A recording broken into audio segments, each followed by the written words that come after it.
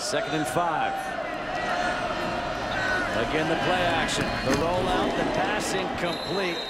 Damon Bolts got sandwiched. Erick Dargan with a big hit, and Bolts slow to get up. This is Erick Dargan as a sophomore. Excellent job. That away, we've already seen a guy for Oregon and Terrence Mitchell ejected. He stays low, gets his hat to the side. As physical as it gets.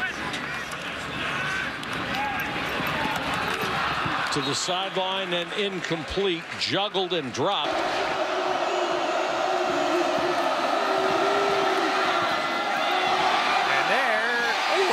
That was going to be the touchdown. Job by Erick Dargan.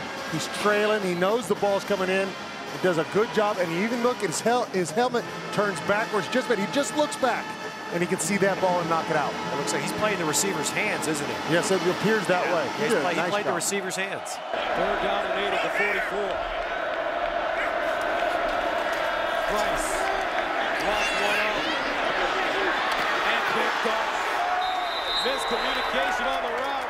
Erick Dargan with the interception.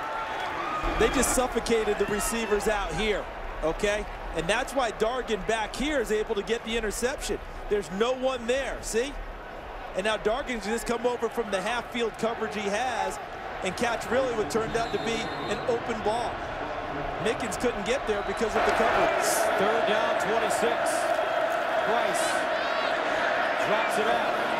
Safety.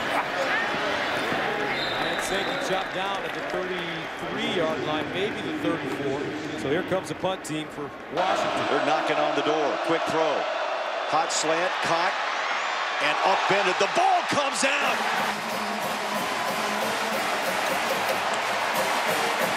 You love it when receivers give great effort. But in this instance, fighting for those extra yards, expose the ball. Dargan puts his helmet right there in his gut and popped the ball out.